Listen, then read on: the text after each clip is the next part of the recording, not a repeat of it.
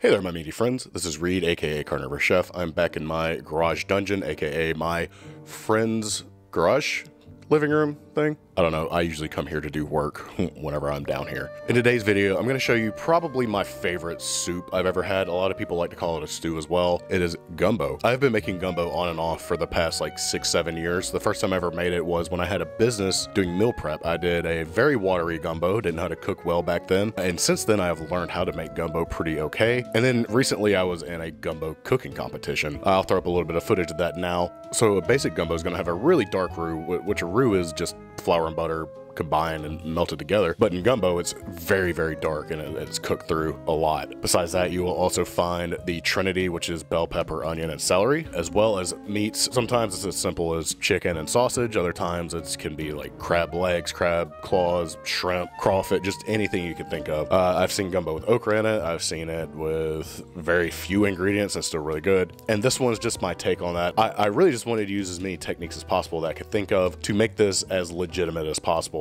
So this is an interpretation of my favorite soup, which is gumbo. And before we get started, I'm gonna ask you to like the video, subscribe to the channel, share this video with your friends if you think they'll enjoy it, and most of all, I hope you enjoy the video. Let's get started.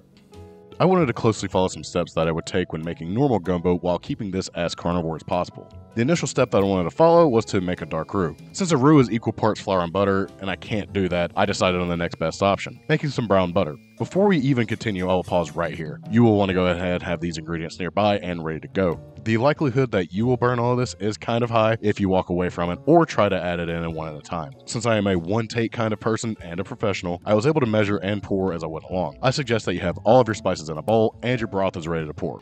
Anyways, we want to get this butter as dark as possible without burning it. Once it gets to a deep brown and almost red hue, add in all of your spices so that we can toast them. This will not take long at all. 30 seconds at the most, as this will start to darken very quickly. After that time, pour in your broth and bring it to a simmer. Broth and spice alone don't give us a great texture, so we'll have to jazz it up a little bit. With unflavored gelatin, of course.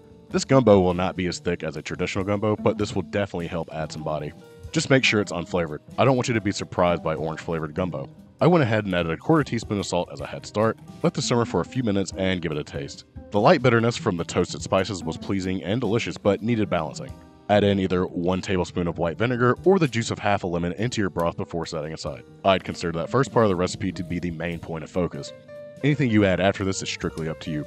For my gumbo, I went with chicken thighs. I cooked them over medium-high heat in about 2 tablespoons of butter. We will be maximizing flavor by working on our fond, or the brown tasty bit stuck to the bottom of the pan for the fond uninitiated. I went with 3 large thighs that I seasoned up with about a 1/4 teaspoon of salt each. Let these cook on one side for 3 to 5 minutes or until a deep golden brown is formed. Give them a flip and cook them for an additional 2 minutes just to sear the other side. I went ahead and added a ½ pound of andouille sausage that I sliced up earlier. I want to go ahead and get this to start caramelizing while the chicken is finishing up. Speaking of chicken, we can go ahead and pull that out of the pan. They won't be fully cooked, but we can go ahead and get them chopped up. I chopped mine up into a pretty chunky dice. I'd call a chunky dice a bite-sized piece. Maybe I'll start a petition to change the word bite-sized to chunky diced. Once it's chopped up, you can add it back into the pan. I wanted some shrimp in mine as well, so make a little well in the middle if that's desired, and cook those for just a couple minutes. Give them a flip, and now we can add in all of our super tasty gumbo broth.